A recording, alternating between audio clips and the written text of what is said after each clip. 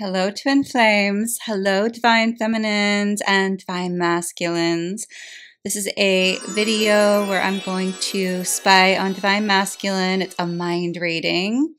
Welcome to my channel, Alchemy of Twins, with me, Kiki. I am channeling the ancient wisdom of Hermes. This is his feather, and I'm going to dust you off with it.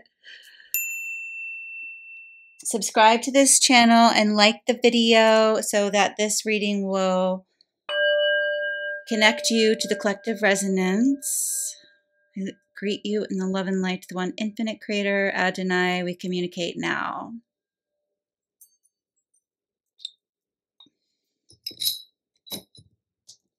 On Divine Masculine's mind regarding you, Divine Feminine. Lord God, source of eternal life and truth, give to Divine Feminine the wisdom, guidance, and counsel she needs regarding her Divine Masculine, and excavate and uncover the unconscious motives from Divine Masculine regarding his Divine Feminine. So prior to this up and coming second week of July, something romantic, secretly romantic was happening between the two of you. Oh my Jesus, you said, ask and we shall receive, seek and we shall find, knock and the door will be open to us. Yud Hey Vav Hey. Shin Aleph Hey. Hey Aleph Aleph. Hey Aleph Aleph is order out of chaos. Shin Aleph Hey is soulmate. Everybody has a soulmate according to the Zohar. That's the book of Genesis and the first 5 books of the Bible.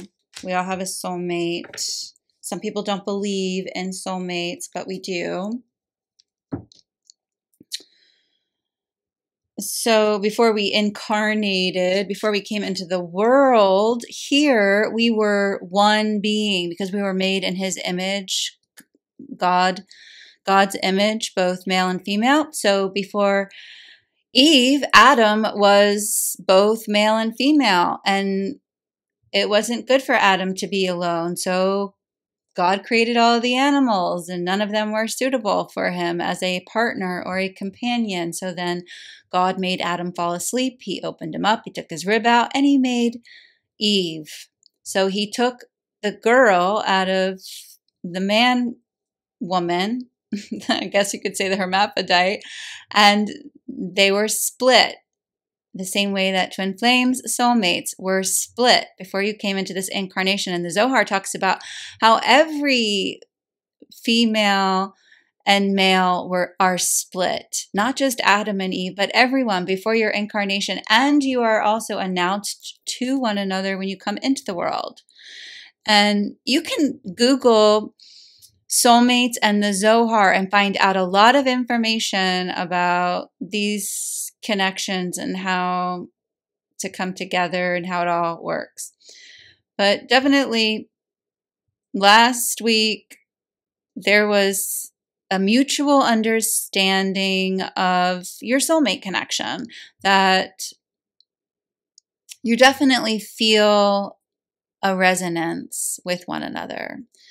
You're on the same frequency, you're on the same vibration than anybody else at this given moment in your life. And that feels like a soulmate connection. That's what soulmate is. It's we resonate with each other. There's resonance, and I want to be in relationship with you. So there's this mutuality between the two of you, mutual agreement, mutual trust, mutual love, mutual affection that exists now. It's romantic in nature here with the Knight of Cups. This is the Knight of Cups with the Two of Wands.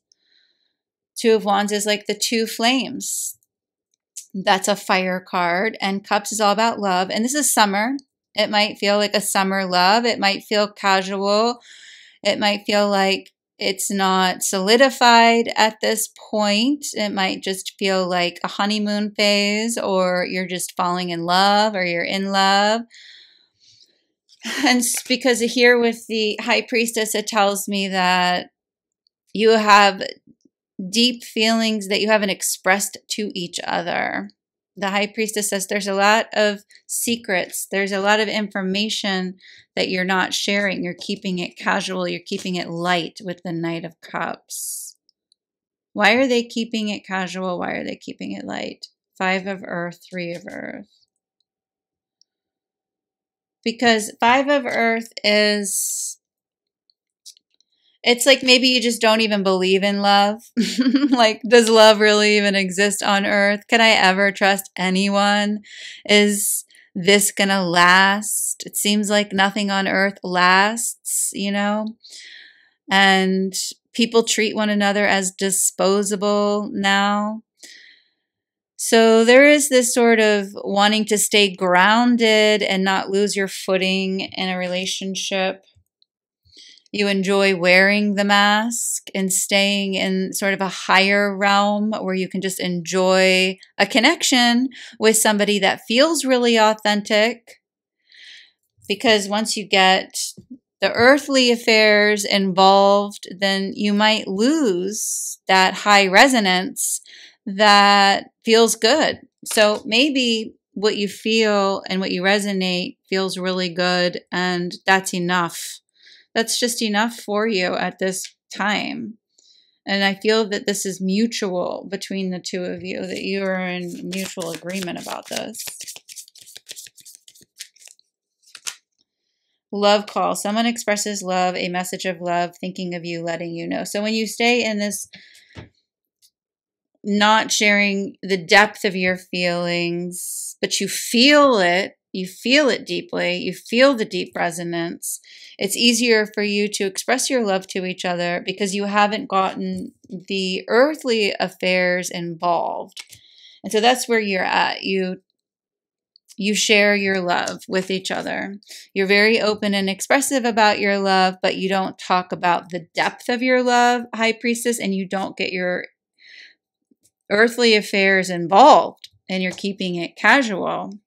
He might be the one keeping it casual. He could be the one that believes this, Divine Feminine, because this is a mind reading. He could be the one that is like, earth, love doesn't really exist. Love is always going to fail me, and I don't want to get my earthly life involved. I want to keep it up here in a higher realm, in the 5th dimension. 3 of fire, it would be like above the earthly realm. Fire that's Atziluth.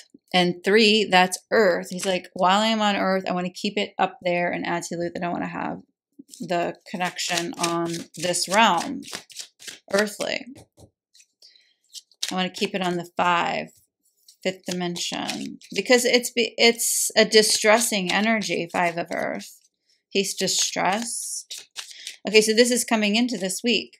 This is the door, the Odyssey. Take in the beauty of country lands and botany. Explore the wonder like a gypsy traveler. Odyssey. Yeah, he just rather treat the connection like something spiritual that he enjoys. It's a lovely journey. It's an odyssey, and it's beautiful. And he doesn't want to taint it with the earthly affairs. It's a beautiful doorway that the two of you go through when you connect. Look at all that blooming bougainvillea. When you connect on the higher realm, he wants to keep it like that. He doesn't want to get the earthly affairs involved. This is coming into the reading, coming into the 2nd week of July. So it looks like the 1st week of July, there's romance, there's connection. You come together, you're texting love, you're expressing love. But it's not deep love. It's very casual expression of love. It's like you're not sure if what he's saying does he believe it? Is it true? Is he just saying that? I lost myself for a little while. Yeah, I also think that the 1st week of July was kind of a reunion for the two of you, because he was kind of focused on himself. Like, he was not like inward self, but outward self, and you might have gotten put on the back burner. he got put on the back burner, like his inner self, and now he's getting back to the basics with you, really, is what I see there with the Knight of Cups. Getting back to the basics. He's not going inward, but that's being hidden. What's inward with the High Priestess, that's being hidden at this point. Okay, because he wants to keep it, he likes the deep resonance, but he doesn't want to talk about it. He doesn't want to talk about it. That's what it is. Okay, so that's coming into the week. Now I'm going to find out what he's thinking, how he feels, who you are to him, what he wants with you, and what he's doing this second week of July. And I'll also ask, what does he think about the connection? How does he feel about it? What does that connection look like to him? And